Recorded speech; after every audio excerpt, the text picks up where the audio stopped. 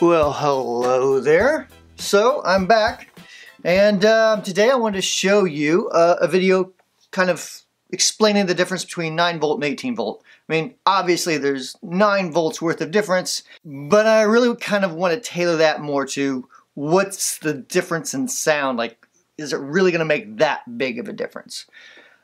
Short answer, sometimes, but not always.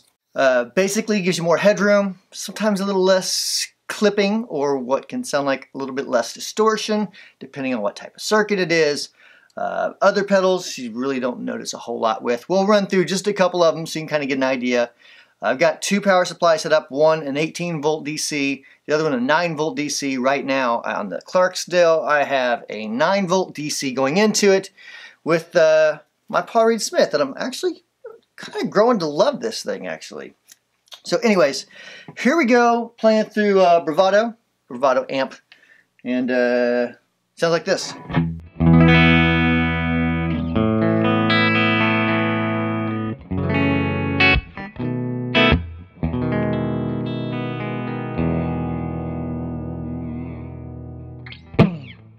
And let's turn on the Clarksdale. This is with 9 volts.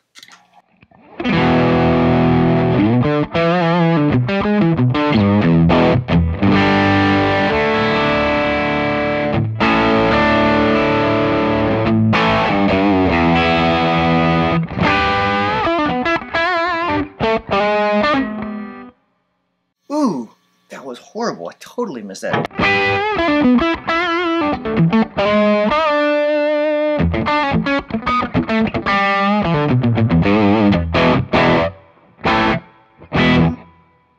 That is with 9 volts. So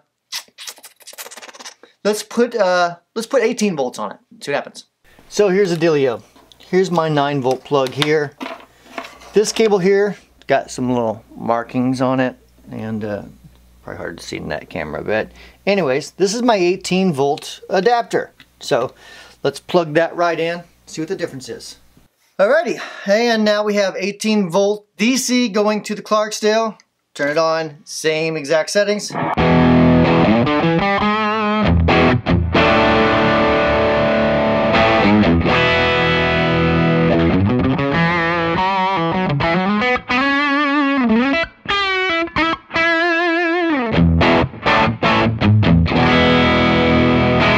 Not a whole lot of difference. Kind of a cool thing we can do real quick, so you can hear like a real quick A/B comparison. Since I have a battery in this Clarksdale, I can just pull that plug out and it'll revert to 9 volts, and we can hear the difference really quick. I had my tone knob set down a little bit. I'm going to try to keep that about where it was because I accidentally moved it a smidge. Alright, 18 volts.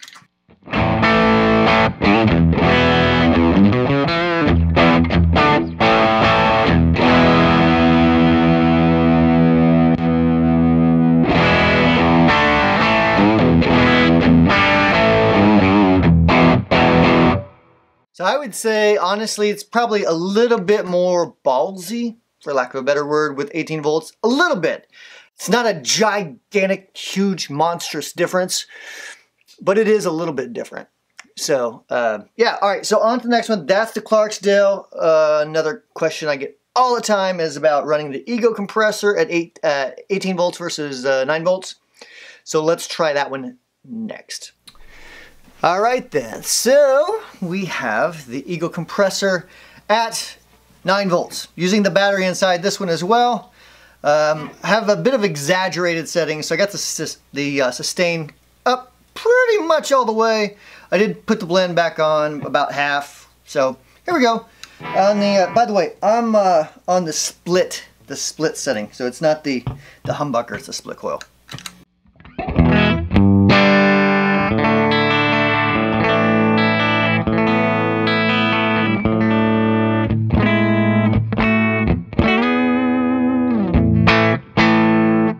Alright, let's put the 18 volt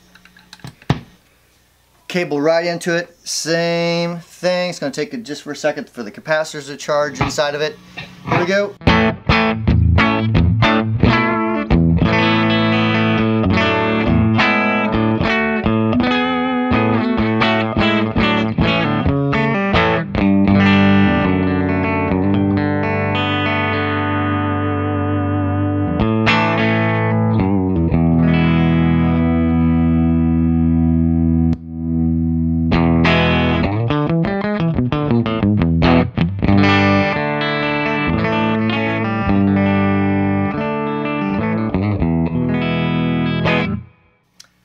going to, let's turn this blend all the way up. Let's keep the attack about in the middle, and let's try that setting because it's a really compressed, really limited signal. 9 volts here.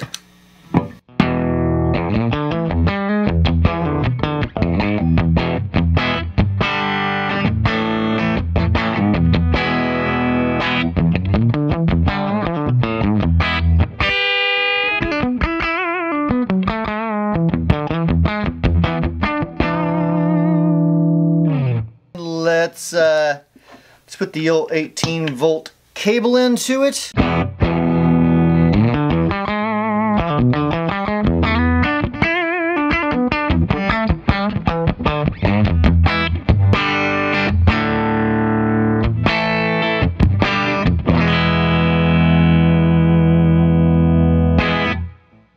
Alright, so to my ear, it is a little bit louder, a little bit cleaner. Again, more headroom, so it is going to be a little bit cleaner. Kind of a cool sound. I would use that. That's cool. All right, let's do something quite a bit different. I think, anyways. Let's try the ethereal delay reverb. Really going to kind of focus more on the delay because I think you can kind of hear the difference in that a little bit more. But let's try it, both at 18 and both at 9. All right, the ethereal it says 9 volts. So let's, I got the mix cranked up quite a bit, just to kind of exaggerate those settings. So.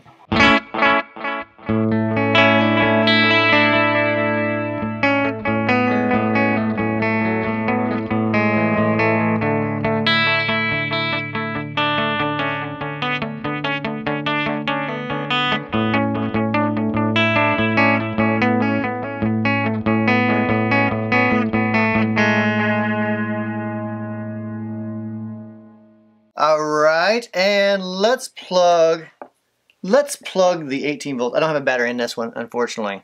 So, you know, gotta go with the cable on this one. Sorry. Alright, same settings, 18 volts.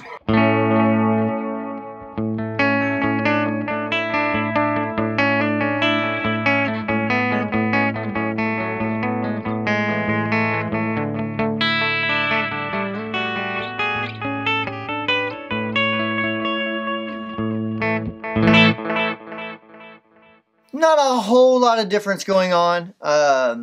Little bit cleaner maybe, but not dramatically. So not a big change in that one per se. But there are some pedals, I have to go grab it in a second. There are some pedals that do have a much bigger difference, maybe for the worse.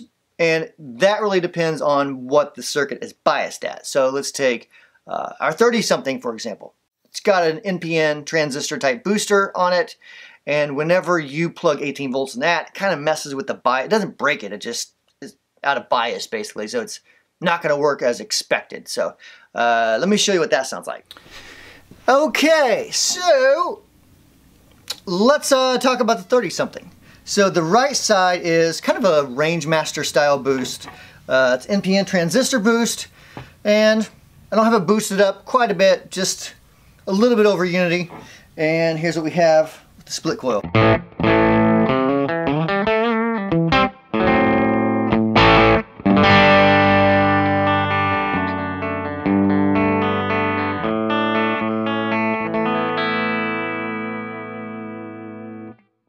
And now, of course, we have to plug into the 18 volt, right? Because that's what the whole comparison's kind of about, you know? So, all right, here we go. No settings have changed. This is just simply 18 volts.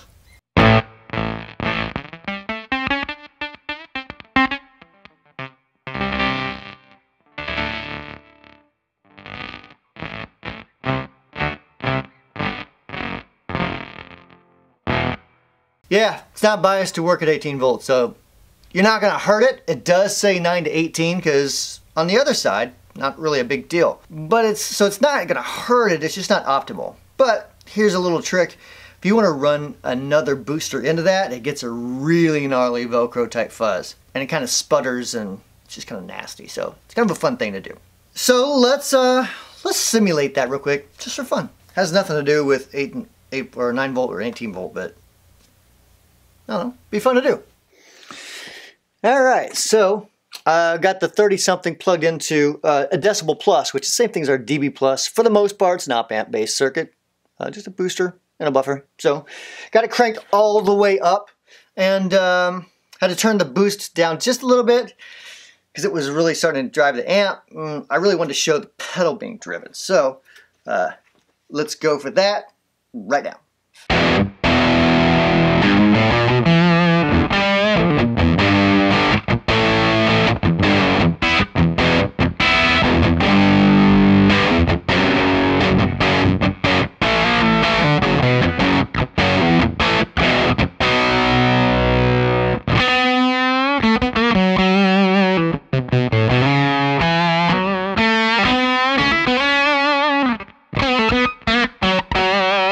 Anyways, kind of fun. Kind of gives you sort of a fuzzy thing with a gate type of action on it. So it's cool. So anyways, hope you enjoyed the video. Really appreciate comments and everything down below. So please comment, like the video if you like it. If you're subscribed, make sure you click the little bell at the top and click get notifications, or else you won't get notifications for the most part, unless YouTube thinks that you want to see the video. Appreciate each and every one of you. And again, thanks for the comments. I agree. I definitely needed to dye my eyebrows, so thanks so much. Have a great week. We'll see you next video in a couple days. Later.